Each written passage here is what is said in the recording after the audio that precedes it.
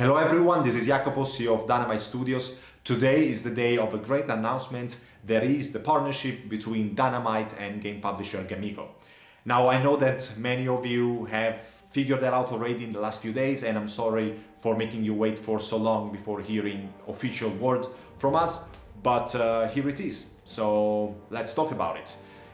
I know that many of you have questions, doubts, even fears regarding this partnership, and I'm here today to reply to all of them in the most transparent way, as always.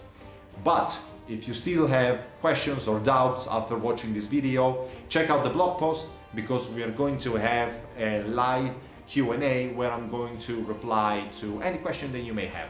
So you're going to be able to post them on a dedicated forum post or a dedicated channel on our Discord server, and I'm going to answer them live. Check out the blog post for the exact date and time of when that is going to happen. Let's talk about the deal, shall we? And first of all, let's talk about why we have found a publisher in the first place. I think we've been always pretty open regarding the fact that we were actively looking for a partnership with a publisher since the very early days of the project. And there's always been for two reasons. The very first one is funding. We've always been able to sustain the team with the sales of founder packs, but we've never been able to grow the team beyond 7-8 members. And I think for such a small team, we've been developing at a pretty nice pace, but not fast enough anyway. We don't want to release Fractured in 2025, you know, we want to get to release next year, hopefully.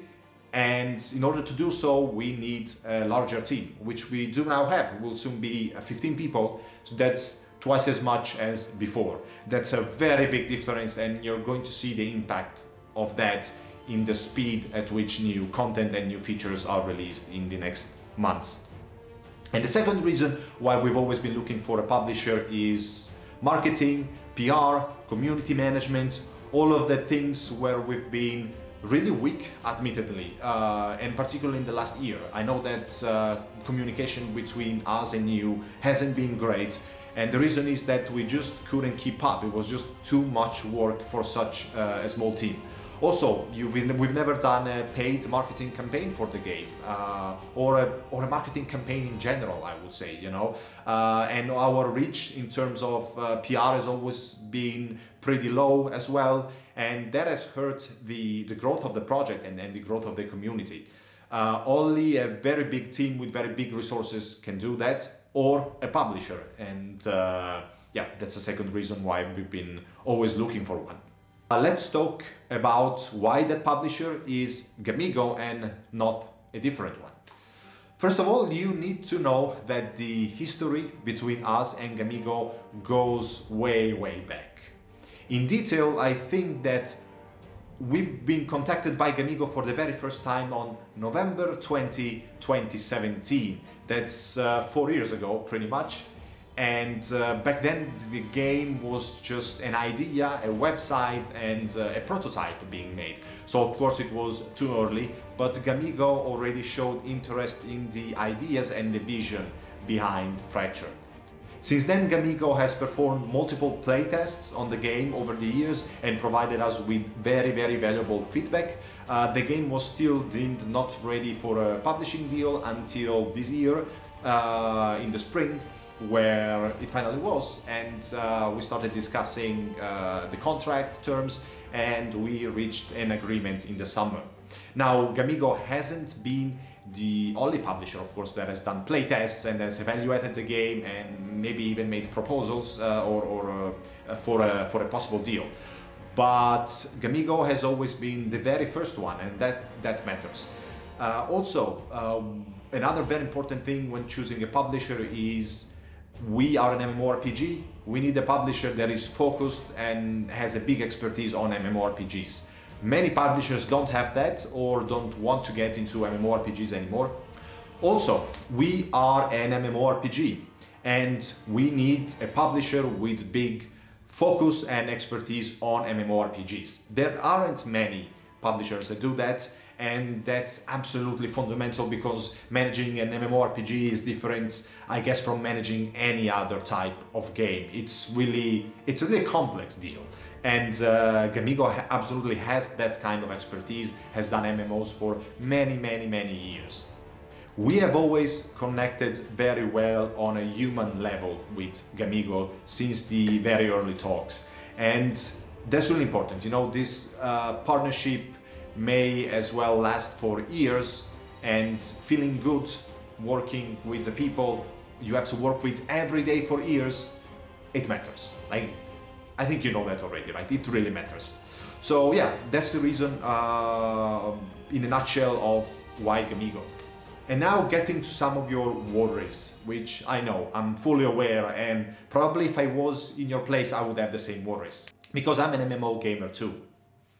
First worry, first answer, no, the game is not going to change business model. It's buy to play and it stays buy to play. It's not going to go free to play. I know that Gamigo has done many free to plays MMOs historically, but it doesn't mean that they have to do that forever, you know.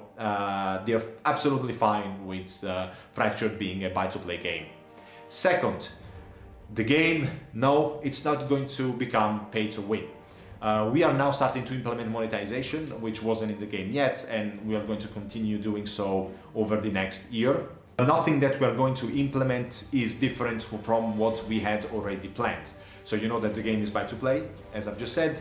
Then there is a store where it's selling cosmetics, skins, pet companions and whatnot. And then there is a VIP subscription for some more convenience. Nothing that creates a rift between paying users and non-paying users. Yeah, Gamigo hasn't really proposed to add anything that we hadn't planned already. So don't worry, no pay to win. We are not relinquishing creative control over the game. That is still entirely in our hands. And I may add, Gamigo has decided to sign us up because they've always liked the vision behind the game. As I've said, they've always liked the design of the game. If they had wanted to publish a theme park MMORPG, they would have signed the deal with the theme park MMORPG, but they liked the sandbox nature of Fracture, the way crafting works, the way the 3 races work, the way PvP works. In a nutshell, the pillars of the design of the game. And these are not going to change. And also we would not allow them to change. But we're perfectly aligned on this, so there's not even any need to discuss it. And yeah, I guess this is it. This is all that comes to my mind right now. But once again, as I said in the beginning of the video, there's going to be a Q&A live stream, so check out the blog post for the exact date and time when that is going to happen. I hope this has made everything clear anyway. Stay tuned, because in the next few weeks, other than having finally community managers always ready to reply to your questions, we are going to have many juicy blog posts and updates coming out, videos as well. Some will cover our vision for the game if you're new here, and some others will show the current status of the game and development progress and roadmap to the next test, and also of course dates when the next test is going to start.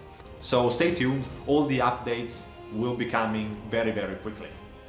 Thank you for watching this, have a nice day and see you soon. Bye bye.